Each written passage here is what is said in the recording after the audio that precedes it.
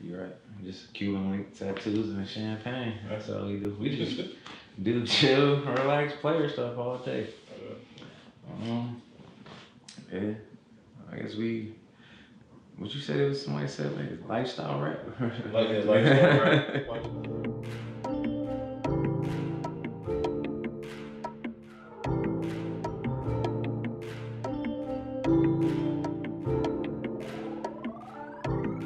Been doing music for a good couple years now, probably going on like 8 years.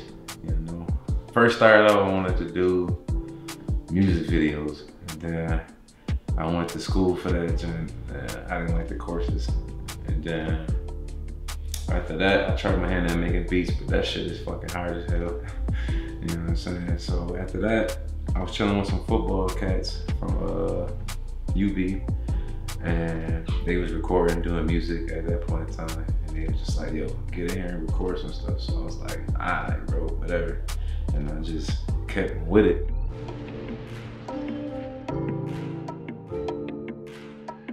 I mean, music always been a passion of mine, you know, with certain artists, you know.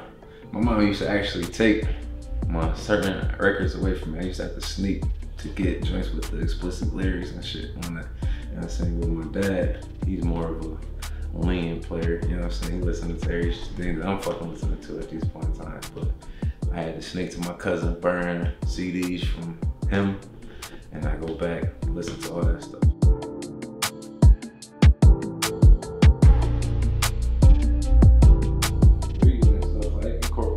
Music, just staying focused, having a task, something physical in your hand, and then like a lot of narratives. I don't read a lot of fiction. I read a lot of non-fiction, factual stuff like that. So that stuff helps you stay on. Like a lot of books got a lot of things in common. It's just like staying on task with stuff like that, taking trials and errors. So it's like it's reassurance, because a lot of people, you don't get to somewhere without failing, and then a lot of people give up as soon as it happens.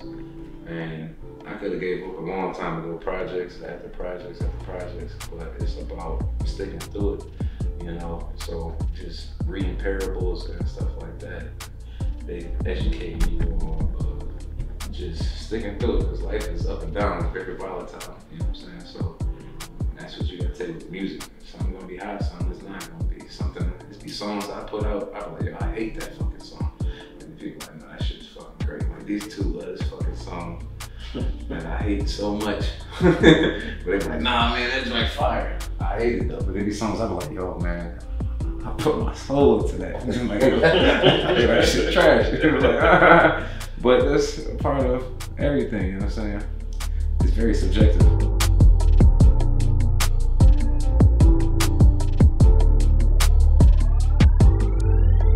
Getting to that point of actually like sitting down and getting creative with it. Like the music was like, you told the time before, like yo, focus on doing other stuff. The music, you good at it, you got that. So like actually like learning to promote, set out guidelines and all that, like going to these other festivals, passing out stuff, you know what I'm saying, materials, merchandise, getting creative with that. Like I think that was like the most humbling part and educational part about it, you know what I'm saying? Because that's like business savvy, like you definitely gotta be business savvy. I remember my bro also in Harlem, he was like, yo bro, he work on stocks and stuff like that. I'm like, bro, I'm trying to get some money on that too.